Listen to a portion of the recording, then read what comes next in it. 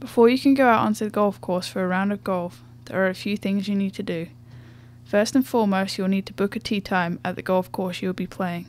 This can be done by calling the golf shop and asking what times they have available around the time you would like to play, or by going to the course website and booking a tee time on there. When you arrive at the golf course, you will take your clubs out of your car, and from here you will then walk to the clubhouse to find the golf shop.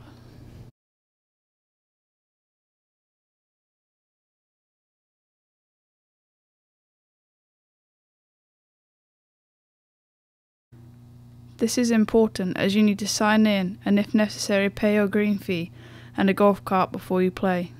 You can also stock up on the accessories you need to have with you when you go out to play. These include a glove, tees, golf balls, a ball mark repairer, scorecard and a pencil, and last but not least, drinks and snacks.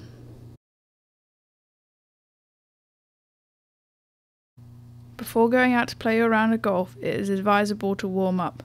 Whether you're playing for fun or in a tournament, it's always good to get your body and mind prepared. The best way to warm up would be to hit some balls on the practice range.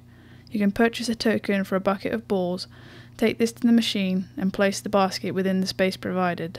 Insert the token. Voila, you have your bucket of golf balls. This is a perfect amount for you to warm up with. Everyone wants to see how far they can hit the golf ball, but when you go to the driving range, resist the temptation to immediately start ripping drivers. Yes, you can crank a couple, but swinging for maximum distance will throw you out of sync and fast. Start out by hitting one of your wedges or short irons, warming up your golf muscles with half swings.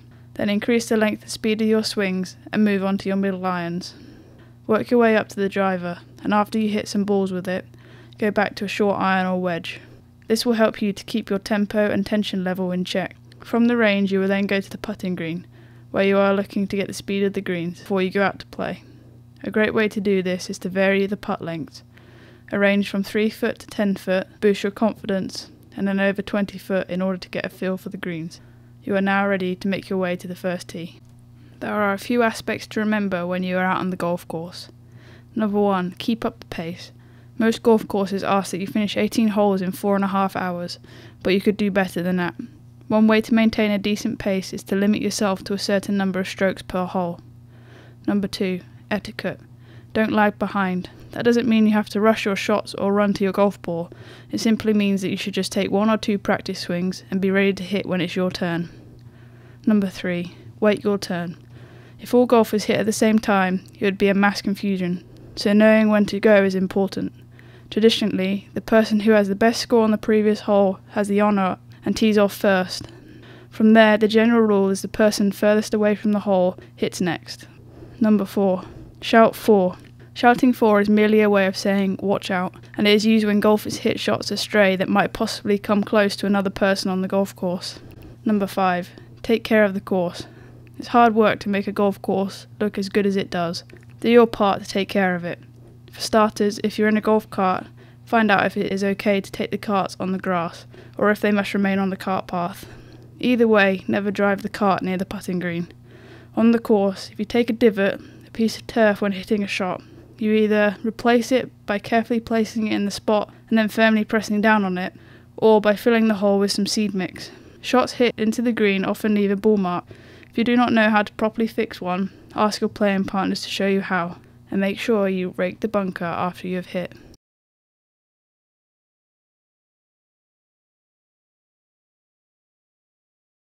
My first experience on the golf course was with my dad and my older brother at Hot Springs Village, and I was about 8 years old and I had some junior clubs and I was pretty much really awful.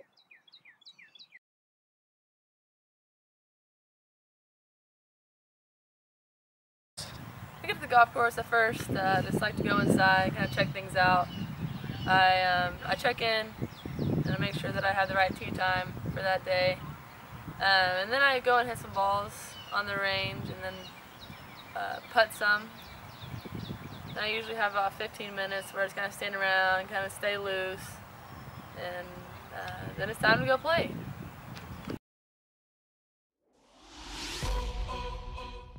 The 18th at Sage Meadows Country Club is a 495-yard par 5 from the white tee markers. For your tee shot, you're looking to take it straight down towards the fairway bunker in front of you.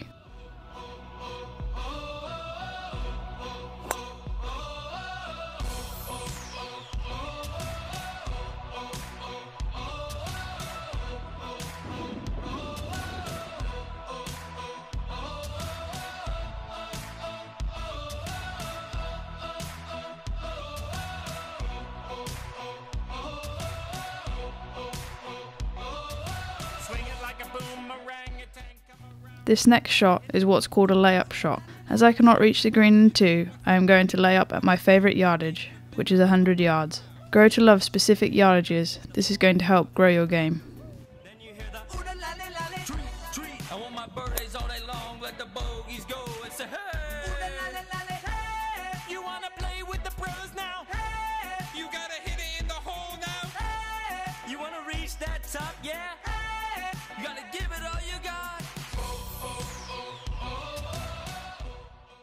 The approach shot into the green. Here you are looking to get as close to the flag as possible. This may not always be a case of hitting directly at the flag. Make sure you factor in outside factors such as the wind, your lie, and what type of shot you are wanting to hit.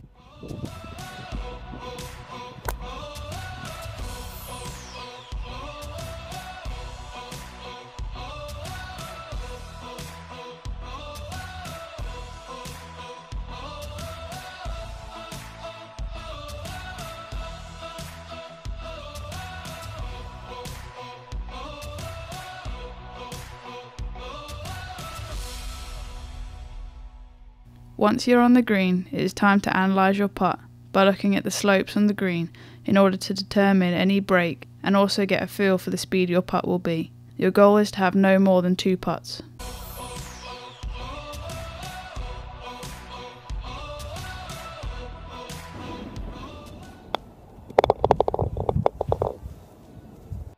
After you've finished playing number 18, the best place to go is the 19th hole.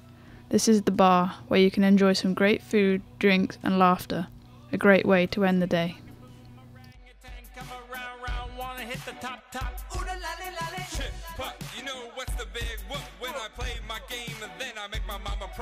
Smash, bang, you gotta hit the ball far. Then the crowd goes, then you hear the ooh la la la la. Treat, treat. I want my birthdays all day long, let the bow